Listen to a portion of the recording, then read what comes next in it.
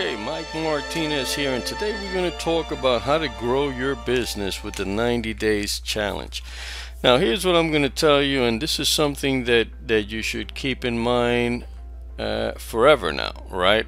Because what you want to do and what the top earners, and this is what we want to do, we want to model the people that are getting the success. The top earners are building their businesses in 90-day blocks or specific time blocks. Some people go 6 months, some people go a couple of months. It depends, right?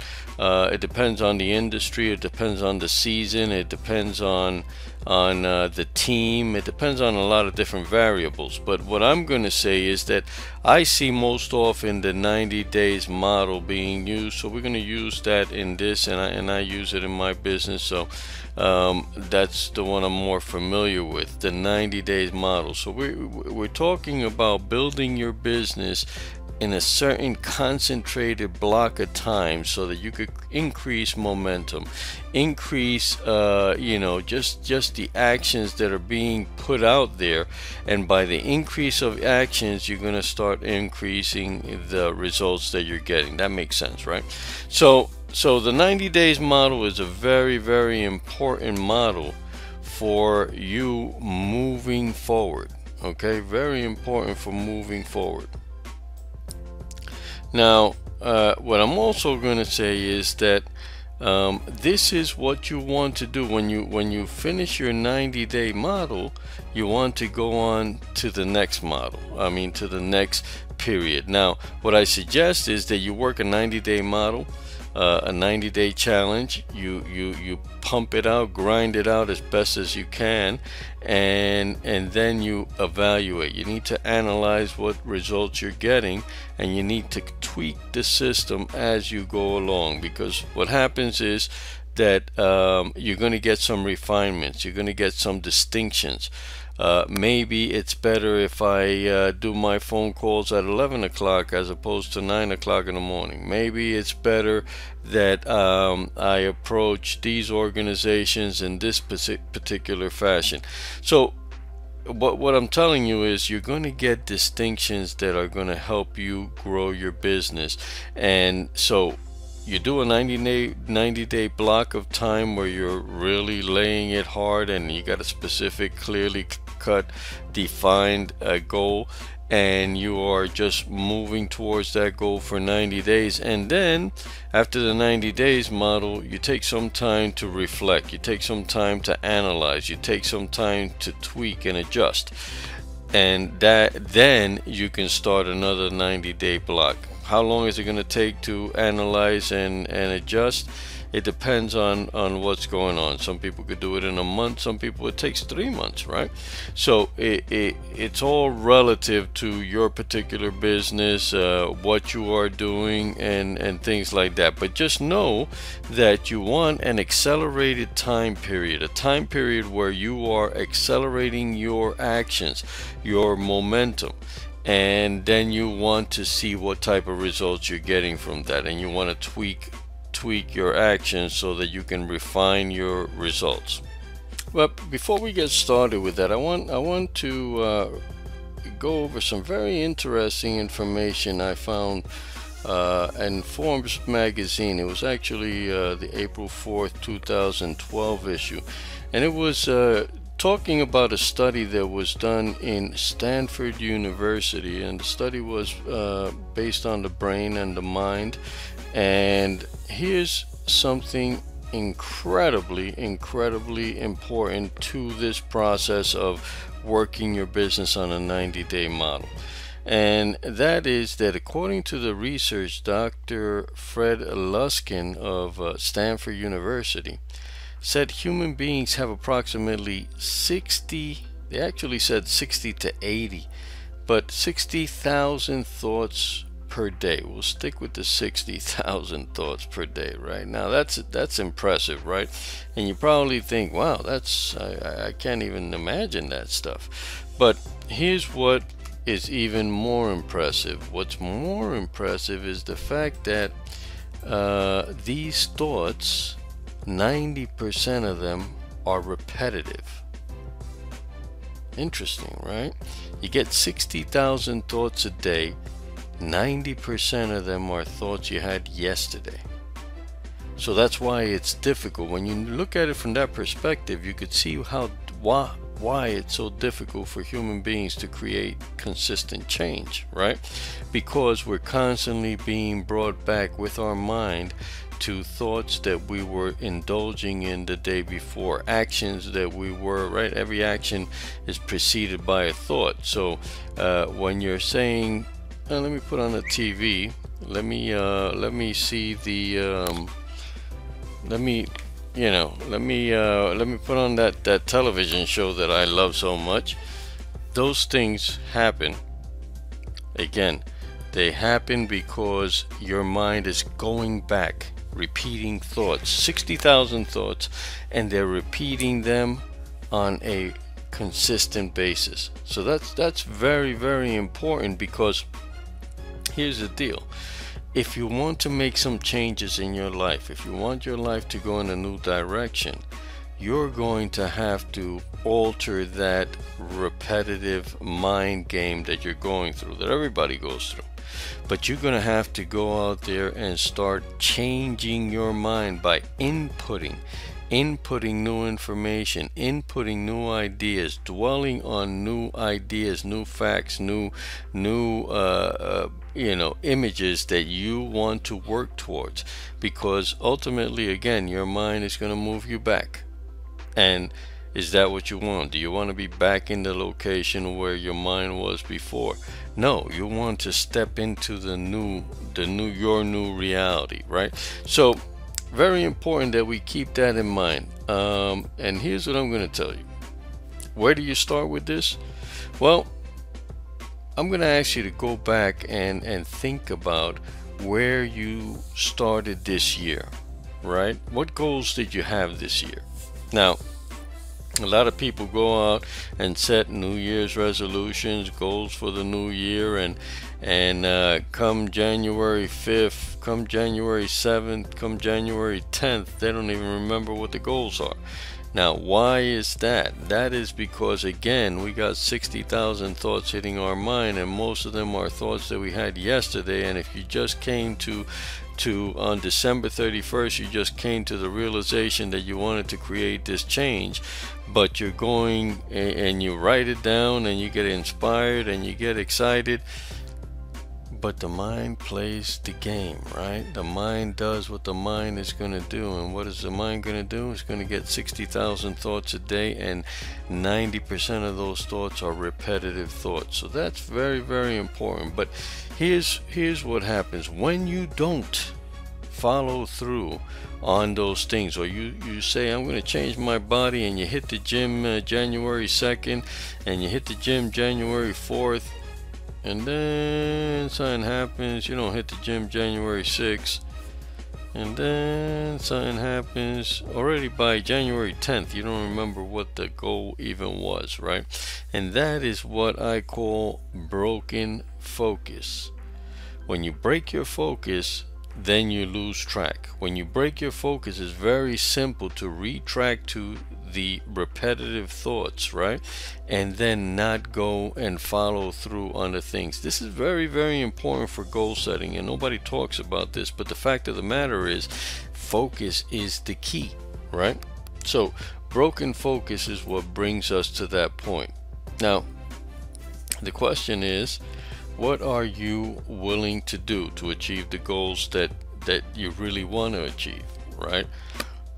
If you've gotten clear on the goals, then you have to go out there and decide what it is that you're willing to do. Now, here's what I'm going to tell you. It's in the follow through. In the follow through of the simple things that you're going to develop your goals from. Okay, your goals are going to come up with you developing new disciplines that you are willing to put the time and effort into mastering, right? Because where you are now and where you want to be, there's some goals, some skills that you need to master. And it's in the follow through, the simple follow through of those things. What if I told you that all you need to do is write your goals down on a 5x7 index card and just walk around with them and hold on to them for the next year? Would you do that? Right? That's a simple thing. Write it down. Keep looking at it every so often throughout the day, so that you start influencing those 60,000 thoughts. Right? Now you're inputting information. Right? Now it's not just happening on autopilot. Now you're in more of a control situation. But are you willing to do that? Can you do a simple thing like that? If you can do a simple thing like that, then you increase your focus. What happens when you increase your focus? When you increase your focus, your mind starts developing and telling you and guiding you to the actions that you need to take. Now, the actions, if you do them consistently, and that's the key, the word is consistency. If you follow through consistently, then you're going to start developing different results, and that's the key, right? The other thing that I want to point out is that it's your responsibility, absolutely your responsibility. Now look at what the word responsibility, how that word is formed, right? It's your response ability. It's your ability to respond, right, to your goals and to developing yourself and to becoming the person you want to be. It's your responsibility. It's your ability to respond, right? And that is going to take personal development. Okay, so personal development, how do we define that? Personal development is you finding a way to grow, you finding a way to add more skills, you finding the books that you need to read that's going to lead you into the position that you want to be, you finding the mentors that you need to associate with so that you can get yourself in the position that you want to be. Very, very important that that is done consistently. Again, here's the three things that are gonna get you to where you want to go: focus, consistent actions, and consistent personal development. So the question is, who do you need to become to accomplish your goals? Right? There's another role that you need to step into. There's another role that you need to become in order to achieve your goals. If you were at that point, if you were already living that role, you would have your goals, right? The fact that you don't have your goals means that you need to step into it. You need to pick up some skill. You need to do something to start living in that person. I am this person, and this is why I have these things in my life, right? So it's a matter of constant and never-ending improvement. That's a little term that one of my mentors, Mr. Tony Robbins, was teaching back in the 90s. He was, and he coined it as CANI, C-A-N-I. Constant and never-ending improvement. What happens there is that you start picking up new skills, and that builds a certain momentum, and now you're picking up another skill, and that builds a certain momentum. And let me tell you something, every time you pick up a skill, you double your chances for success. So if you picked up a skill last month and now you're working on developing a new skill, you're just ramping up your success ratio, your ability to succeed. And you know what? It's just a matter of time, because as you pick up skills, guess what? You are becoming more valuable. You're becoming more valuable to the world. You're becoming more valuable to your family. You're becoming more valuable to your team, to your company, to everything. You are becoming more valuable by adding new skills. So one of the good questions to ask is, what characteristics attract you to the people that you consider as leaders? Right? When you think about a leader, what is it that attracts you to that person? And some people will say they're good communicators, Some people will say they're inspirational. Some people will say they're articulate. Some people will say they're good dressers. Some people will say they follow through on the things that they're going to do. They walk their talk. Some people will say, this is unlimited what you can say. You can come up with your own idea, and I don't want to influence you on that. You describe to yourself, what is it that attracts me to people I consider leaders? Think about the leader think about the leader. If I say, who's a leader in your mind, you think about that person. What is it that attracts you to that person? And that's very important to get clear on, and we'll discuss that in a second. But again, the second question you want to do is, or you want to ask is, what skills do I need to develop? What skills do I need to develop in order to reach my goal, right? And this is all in the context of this 90-day challenge, all right? In the next 90 days, what skills do I need to develop? What skill? Just one. One skill that you develop in 90 days is a powerful momentum for you, okay? And what new mentors do I need to find? Because mentors are shortcuts to where you want to go, right? A mentor can take you from ground zero to ground wherever you want to be in a very short period of time, because they've gone through the process, right? They've gone through the process of trial and error, of making mistakes, and they can guide you into that little jungle where, no, don't take that road, because that road you're going to have some danger, you're going to have some problems, you're going to have some obstacles. Take this road. This is a better road for you to go, where you can go smoother through the road, right? And that's what you want, and that's what you need if you're serious about accomplishing your goals. So here's where we're going to put it all together, and this is going to be a do and become list, because and I know maybe this is something new to you. You've never really looked at it in this fashion, and that's okay. But the bottom line is, when you put action, and at the same time you focus on becoming someone bigger and better and stronger and more intelligent and more articulate and more inspirational, and refine your leadership. When you become that person and you do the actions, you start moving at a tremendously quick rate, okay? And that's what you want, isn't it?